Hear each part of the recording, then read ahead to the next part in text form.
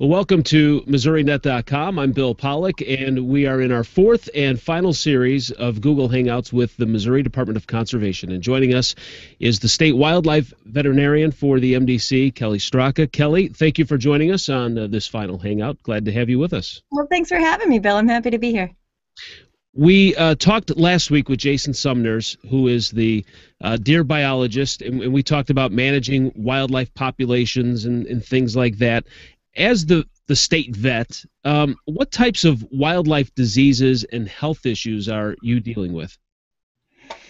You know, the one thing I have to say about my job is it suits me very well because I have a very short attention span, and the beauty of my job is that I deal with everything, any fish or wildlife species, any disease you can think of.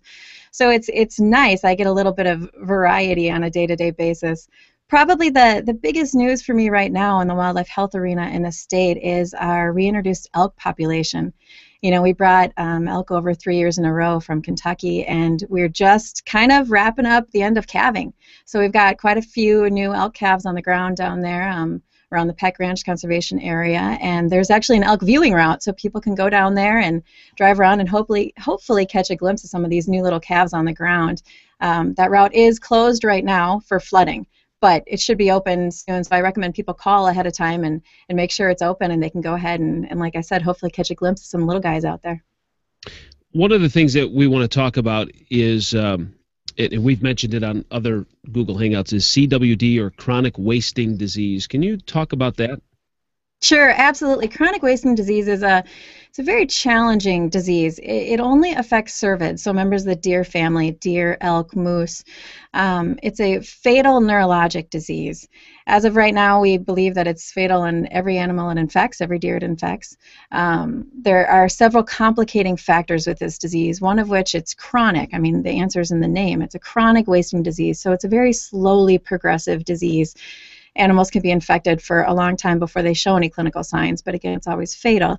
Another problem is that there's no live animal test for the disease right now, nothing that's approved. So it's really hard to tell just by looking at an animal if they're infected or not. The biggest problem with that, obviously, is that they can still spread the disease. Even if you can't tell that they're sick, they can spread it to other animals they come in contact with. The disease can also be spread either through direct contact, animal to animal, and it can also come from the environment, so contaminated food, water, and contaminated environment in general. So it's a very scary disease. We have found it in, I believe, about 22 states now in the country, and one of the biggest problems we see with it is that over time it tends to increase in both geographic spread as well as prevalence. So prevalence just meaning the amount of disease that's out there right now. As your prevalence increases, more and more animals become infected, and some of the areas of the country that have had chronic wasting disease for a longer period of time, they're seeing, you know, anywhere from 50% prevalence in areas of Wyoming to 25% prevalence in some areas of Wisconsin. So it's a scary disease and a very challenging disease for wildlife folks to deal with. We're talking with Kelly Straka, the state wildlife veterinarian for the Missouri Department of Conservation. So people watching this will say, all right, so how does this affect me? How do these diseases affect me, whether you're a hunter or not? Yeah, absolutely. The hardest thing is that we don't know a lot about the disease yet. You know, we're not quite sure exactly where it came from, how it spreads. Probably one of the biggest fears that I have is that if we do see increasing prevalence of the disease, you can start to see sick deer on the landscape. And it's a horrible thing to see. It's a horrible thing to watch. These animals literally waste away, and there's a lot of suffering involved. So from a veterinary standpoint, it's definitely something that we want to try to get under control and hopefully eradicate as soon as we can, because it really is a hard thing to see these animals suffering. Does it affect or can it affect pets, water supply, things like that on someone's land? So as of right now, there's no evidence that it can infect, you know, dogs, cats, even cattle, horses. There really hasn't been any examples of it infecting other species outside of the deer family. But like I said, it can contaminate water supplies and the environment. Now, the one thing we have to keep in mind is that, you know, just because some of these, it's caused by an abnormal protein. Just because some of these proteins might be shed in a water source, fortunately, you know, dilution will help a lot of that. So, but it is a concern that it can contaminate the environment. What about for hunters if they shoot a deer that has this disease or signs of it, or and then they go through the meat processing. Is there a danger of ingesting that meat if a deer is infected? So as of right now, the CDC believes the CDC is doing which is the Center for Disease Control, is doing a lot of active research for this very question because there is a concern. We don't know if it can really cause any human health impacts. To this point, there's been nothing proven. So I want to be very clear in that. There's no evidence that humans can be infected with chronic wasting disease, but again, it is a very active field of research. So our best recommendation is use very common sense especially if you're field dressing an animal. We recommend not cutting through certain tissues like the spine, eyes, lymph nodes, things like that. So we have common sense guidelines on the MDC website too for hunters when they're field dressing their animals.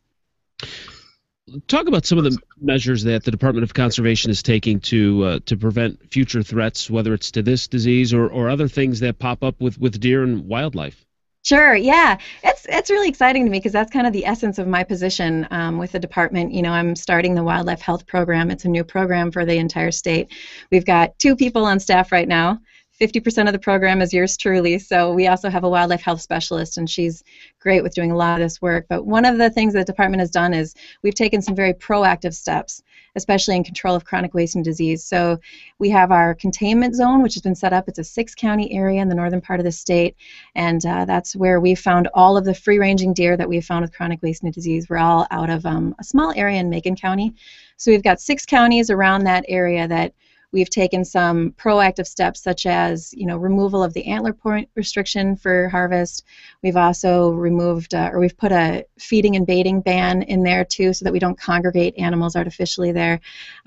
So those are some of the steps we've taken for chronic wasting disease. Now, other diseases, and there are many, there are many I deal with. We do a lot of active surveillance and I do some post-mortem surveillance of animals that have passed away, trying to figure out what diseases could be on our landscape, what do we need to be looking out for, and we network with neighboring states to see what they're seeing in their wildlife populations and whether or not we can have some of the same disease trends here in Missouri. I want to go to the deer open houses that have been going on, and I know that over these now 4 Google Hangouts, we've really stressed for people to take part in that, and we'll talk about the comment cards. And how can people find out more information about this in deer population and health, and what types of questions may be asked and answered at one of these open houses? Yeah, the open houses are great.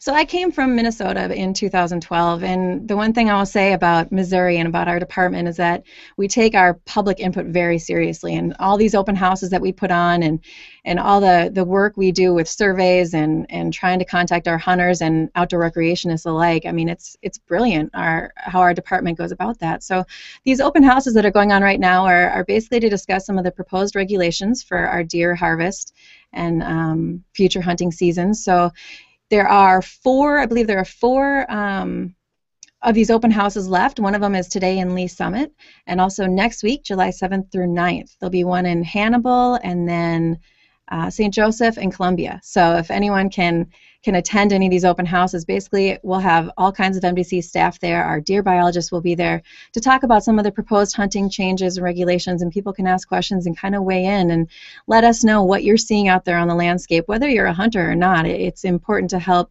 monitor and regulate some of these populations so that they can, grow to the best of their abilities. So it's a really great system I think we have in place, having these open houses. Kelly, what are some things that, as the state wildlife veterinarian for the Missouri Department of Conservation, what are some things that the public can spot for you that could help you? Things that we can keep our eyes out for. Oh, geez, I really am lucky in that I talk to people pretty much every day. My phone's always ringing, my email's always going off.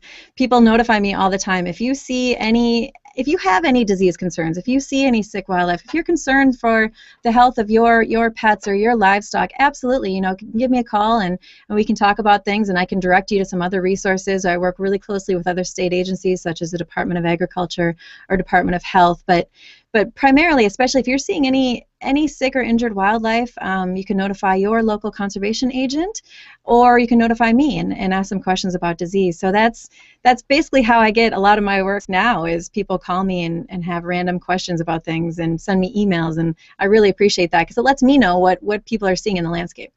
That's great. It's like having a doctor that can make house calls all over the state. That's perfect. Yeah, except for the fact that I just have to sit behind a computer, so it's not that exciting for me. But no, it's really good actually to talk to people all over. So, and I try to get out when I can. So if anybody needs me to make a house call, get me out of the office for a little bit. But it's great.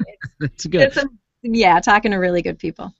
Hey, talk about the comment cards that the department is asking the public to fill out, and that's been a big push for you guys. Just expand a little bit on that.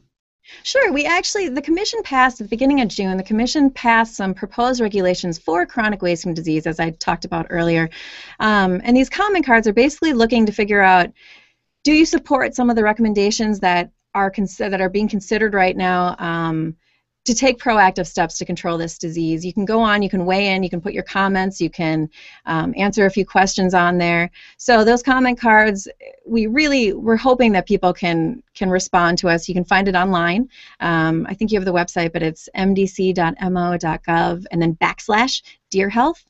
You can go in and enter your comments, and basically we're entering a 30-day comment period where the department will compile all the responses, and they're anonymous, but you can compile all the responses, and the commission will consider those for these 30 days starting July 16th when we actually move forward with some of these proposed regulations. Well, that's good stuff. Kelly Straka, the state wildlife veterinarian, busy, always busy, from Minnesota, huh? Yeah, oh yes, sir. Way up north too, pretty near Canada. Oh, really? Wow. Yeah, yeah. It must have taken a while to get used to humidity, huh? Yeah, it's funny actually. They had to shut the air conditioning off in this room because it was too loud, and the whole time I was like, "You don't want to do that. You don't want me to get warm. It's not pretty."